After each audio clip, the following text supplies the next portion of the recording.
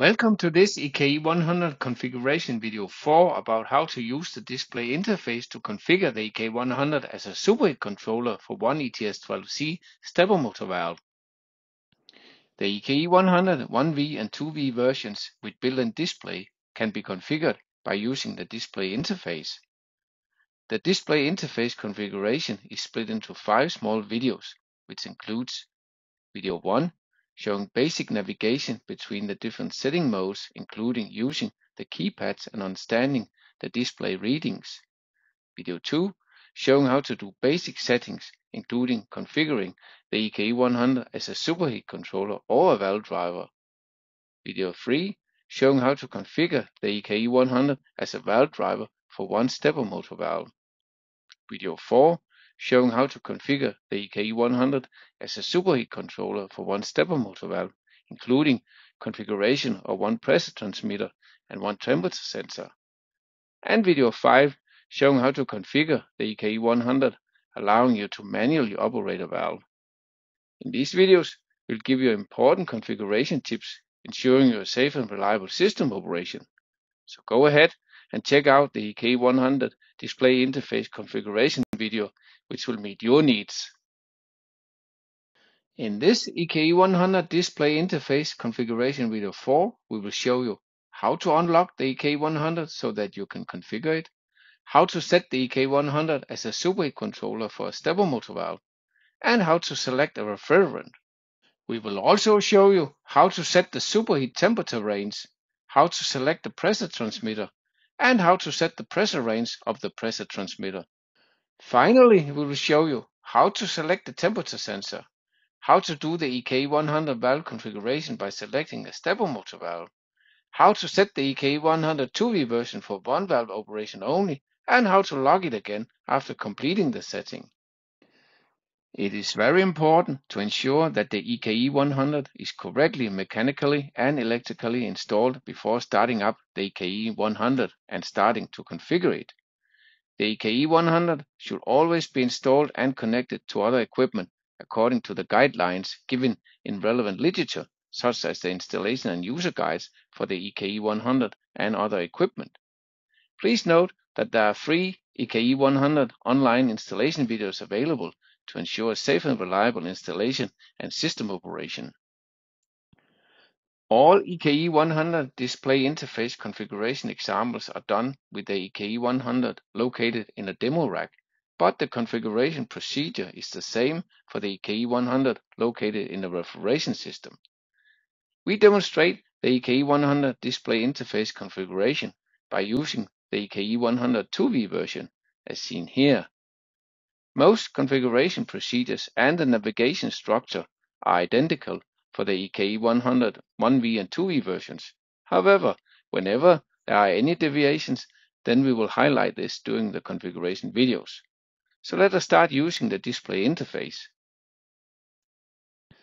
The basic uses of the EKE 100 display interface and the EKE 100 basic settings are explained in the EKE 100 online display interface configuration videos 1 and 2.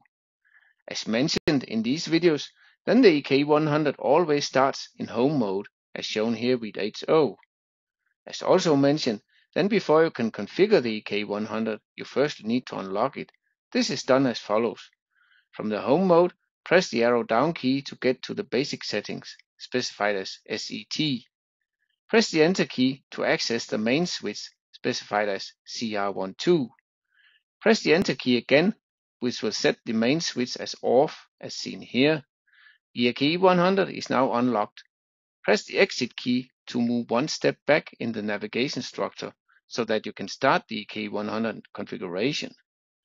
Please refer to the EKE 100 online display interface configuration videos 1 and 2 and the EKE 100 user guide for details about how to read the display, understand the settings, navigation structure, and understand the parameter abbreviations. You can now start to configure the EKE 100. Unlocking the EKE 100 is shown in the following sequence.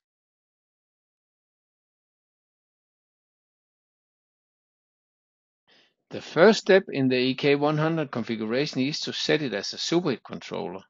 We will in this example do the setting for valve A, and it is done as follows.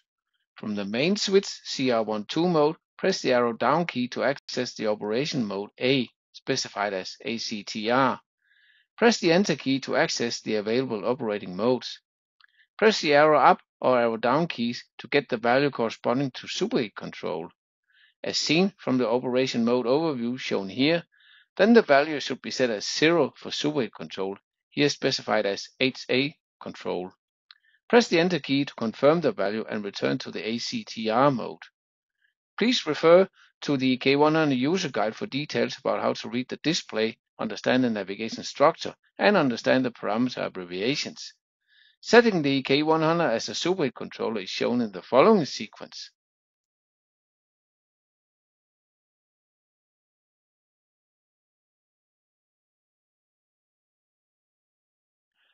The next step is then to select a suitable valve A refrigerant.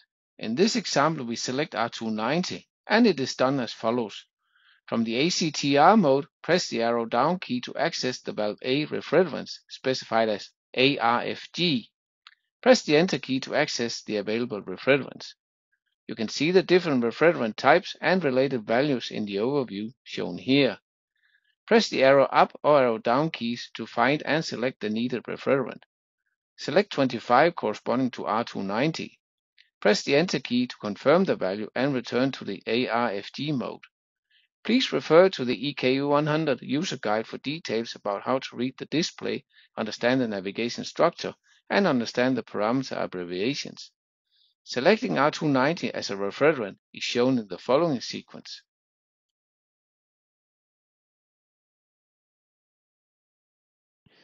We should then set the valve A superheat temperature range in the EKE100. We will in this example set a superheat temperature range of 5 to 10 K, and it is done as follows.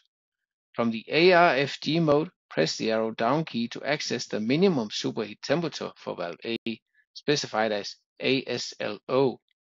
Press the Enter key to access the available temperatures. Press the arrow up or arrow down keys to set the minimum superheat temperature to 5, corresponding to 5 K. Press the Enter key to confirm the temperature value and return to the ASLO mode. Press the arrow down key to access the maximum superheat temperature, specified as ASHI. Press the Enter key to access the available temperatures. Press the arrow up or arrow down keys to set the maximum superheat temperature to 10, corresponding to 10 K. Press the Enter key to confirm the temperature value and return to the ASHI mode.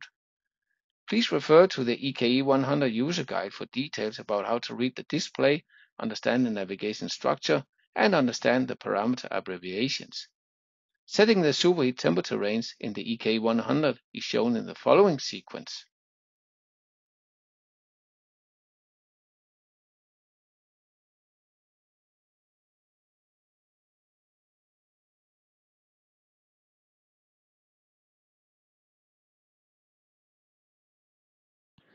The next step is then to select the suitable valve A pressure transmitter.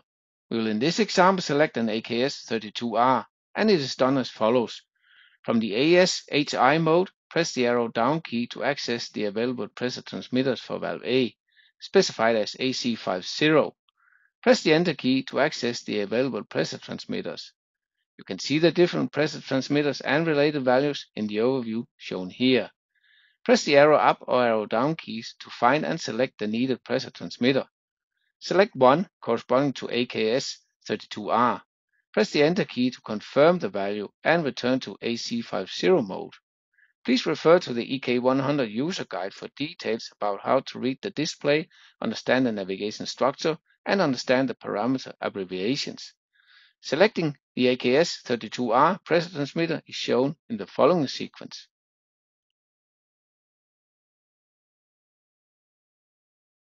We should then set the valve A pressure range in the EKE100.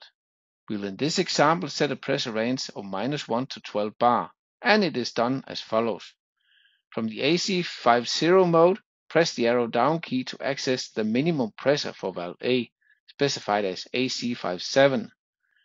Press the Enter key to access the available pressures. Press the arrow up or arrow down keys to set the minimum pressure to -1, corresponding to -1 bar. Press the Enter key to confirm the pressure value and return to the AC57 mode. Press the arrow down key to access the maximum pressure, specified as AC58. Press the Enter key to access the available pressures. Press the arrow up or arrow down keys to set the maximum pressure to 12, corresponding to 12 bar. Press the Enter key to confirm the pressure value and return to the AC58 mode. Please refer to the EK100 user guide for details about how to read the display, understand the navigation structure, and understand the parameter abbreviations. Setting the pressure range of -1 to 12 bar in the EK100 is shown in the following sequence.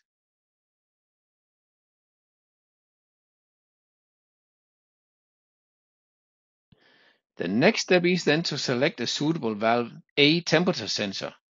We will in this example select the PT1000, and it is done as follows. From the AC58 mode, press the arrow down key to access the available temperature sensors for valve A, specified as AC59. Press the Enter key to access the available temperature sensors. You can see the different temperature sensors and related values in the overview shown here. Press the arrow up or arrow down keys to find and select the needed temperature sensor. Select 24, corresponding to PT1000. Press the Enter key to confirm the value and return to the AC59 mode. Please refer to the EKE100 user guide for details about how to read the display, understand the navigation structure, and understand the parameter abbreviations. Selecting the PT1000 temperature sensor is shown in the following sequence.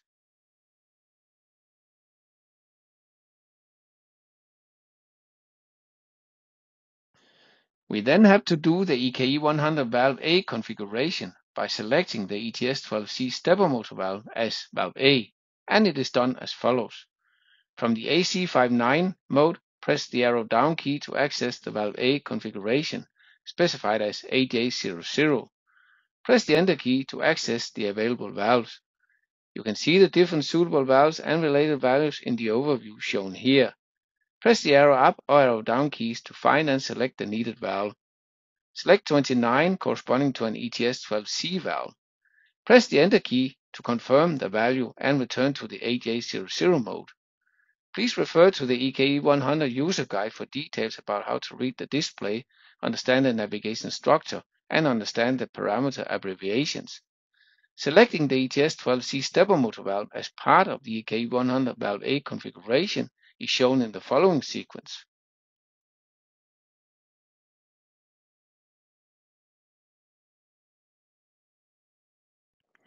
Since we in this video configure the EKE100 2V version to be used only with one ETS12C valve, then we need to set the valve B as not used. This is done as follows. From the AJ00 mode, press the arrow down key to access the operation mode B, specified as BCTR. Press the Enter key to access the available operating modes. As seen from the operation mode overview shown here, then the value should be set as 9 for valve B to be not used. Press the arrow up, arrow down keys to get the needed value. Select 9, corresponding to valve B not being used. Press the Enter key to confirm the value and return to the BCTR mode. Press the arrow up key to return to the main switch CR12 mode. Please refer to the EK100 user guide for details about how to read the display, understand the navigation structure, and understand the parameter abbreviations. Setting the EK100 2V version for one valve operation is shown in the following sequence.